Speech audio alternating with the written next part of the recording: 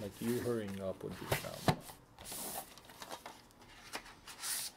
Would be phenomenal.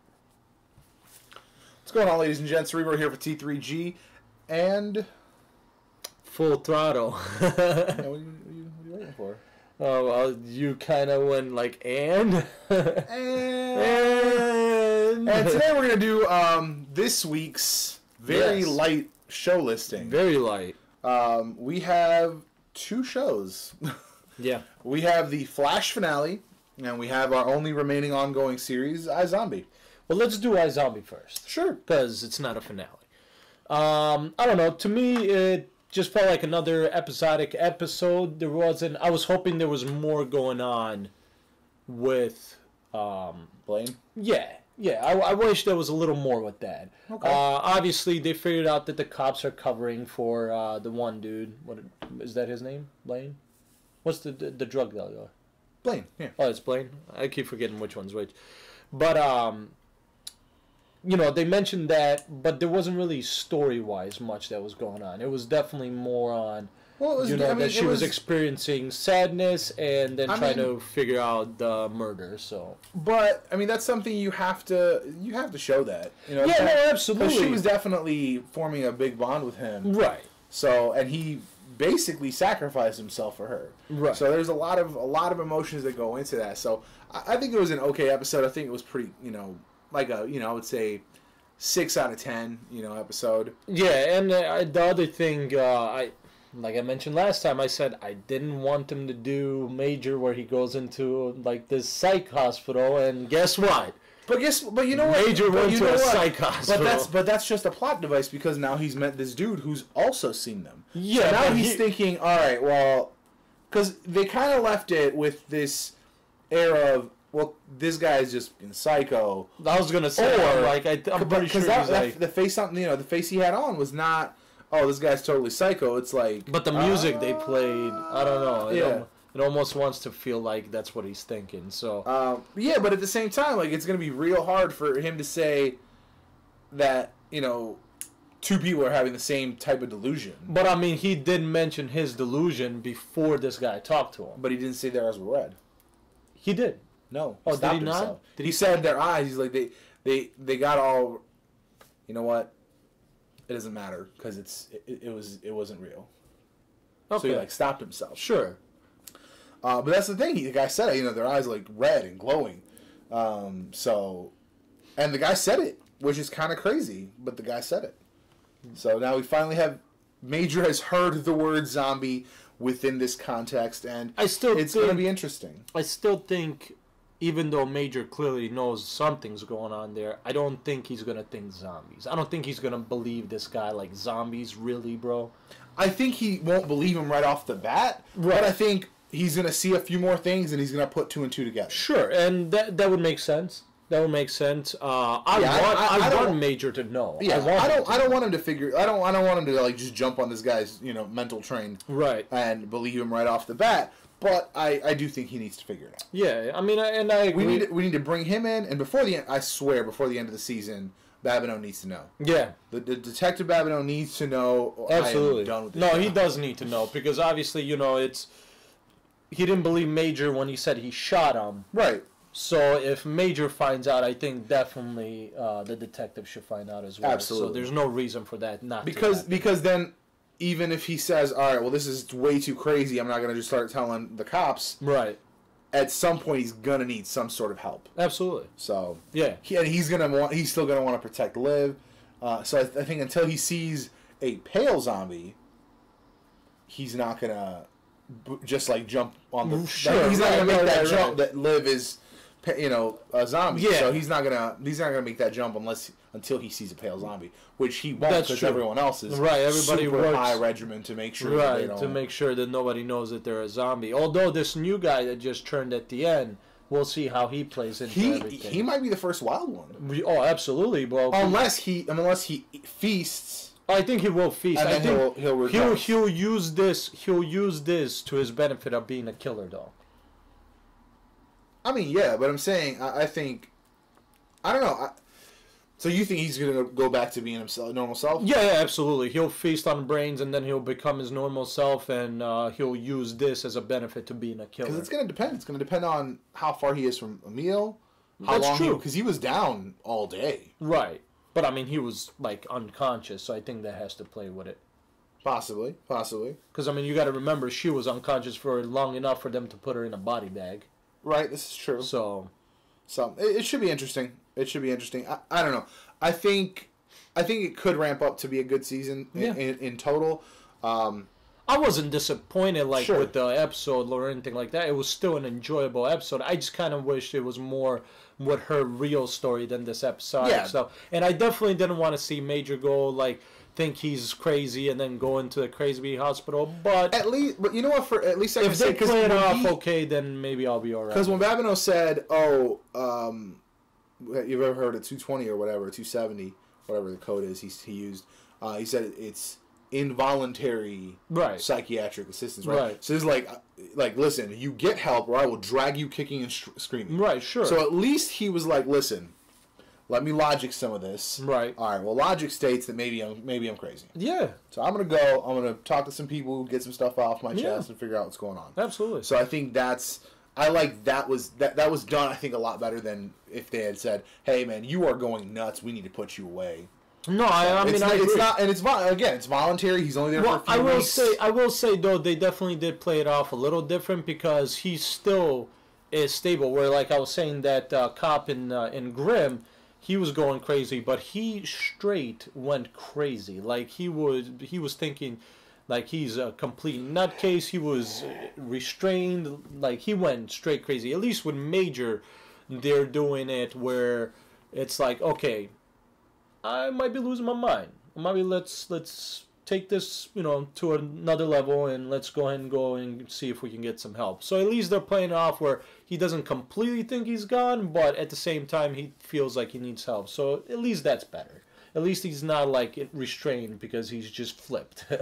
So I'm okay with that. So they are playing already a little better, but I hope it doesn't last too long because I really just want them to get past it. It's not something I would want to see being progressed through this story. It doesn't need to be there. It really doesn't. So I agree. But overall, I think it was a good episode. I agree with you. 6 out of 10. Yeah, 6 out of 10. I think it was a good episode. So then let's talk about the Flash finale. I will say right now, guys, I wept. Like the whole last half hour, just bawling. The whole thing with his conversation with his dad, him seeing his mom, having to look away as she dies. Even with his other dad, West. What's his first name? Oh yeah, Joe. My dad. I was like, oh my god. Even Joe, man. Listen, best finale I've ever seen. I have to agree, man. I mean, it's been. Listen, I've seen a lot of shows. I would say. Still, this is. I can't say that it was better than any of the Heroes finales because I remember some of the Heroes finales being pretty good, but it's been a while since I've seen them. Right, it's been a while since I've seen them, but this is I would say the best finale in the last 5 years. Oh my god, man!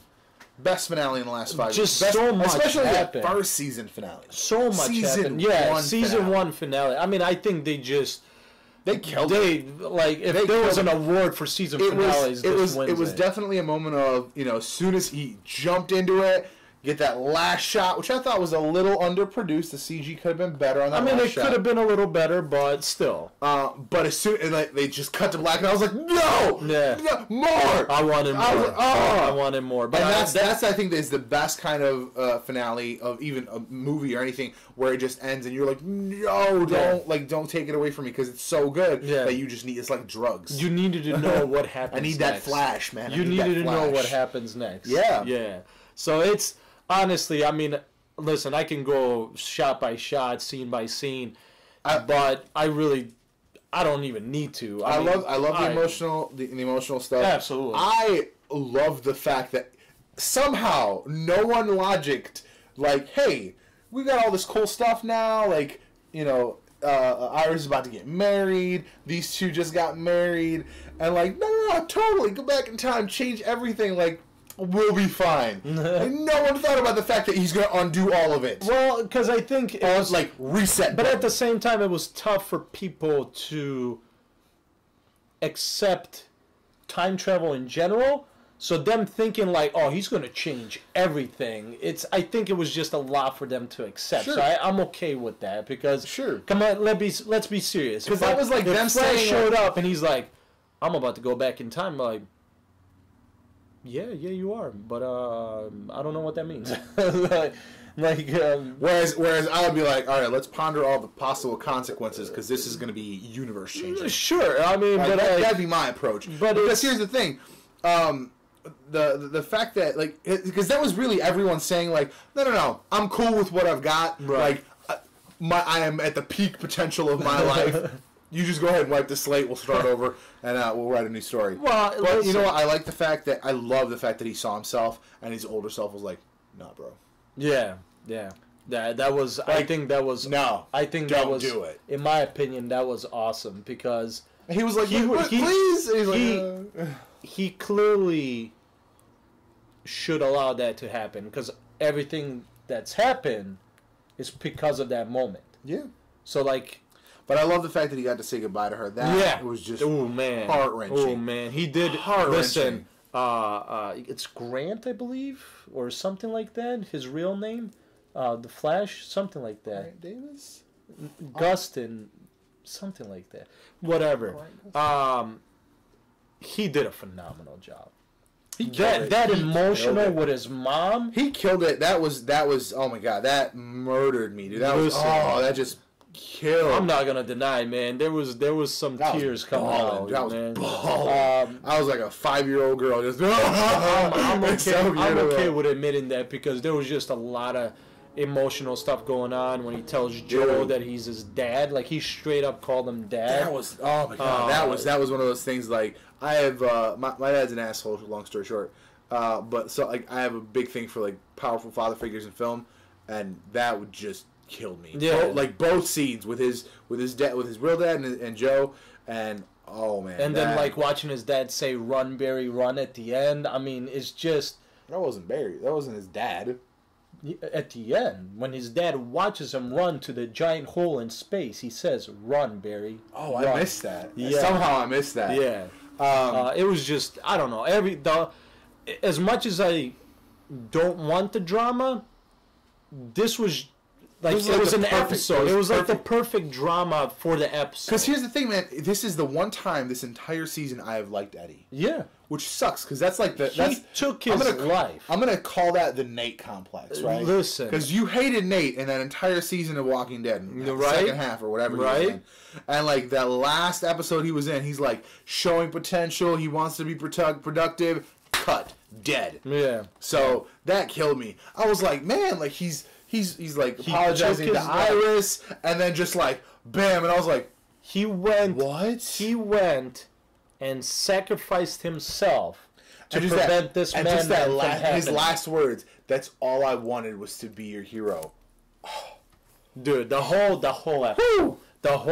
I honestly, there's not one thing that I can complain about in this episode. Not one. No, not really. Not one. Not genuinely. Like I genuinely cannot sit here and badmouth anything. The only thing I can say is that last shot. Because here's the thing, I love the time travel scene. The time travel scene was perfect because it showed you a bunch of the past. Right. Showed you really cool stuff from the future because it showed Killer Frost. Right. Yeah. It showed a bunch of the stuff from Legends. You did. It showed. So that was cool. Yeah. You got to see when the vortex opened up. You got to see the helmet. Well, you got to see the helmet, but I'm talking about when the wormhole opened up at the end, when the black hole opened up. You got Hawk Girl was there. You got Captain Cold was there. Like everyone got a shot at it. Yeah. So that was cool. So they really set up a lot of stuff. Like I said, the only thing I could nitpick. And it really is. It's just that last shot.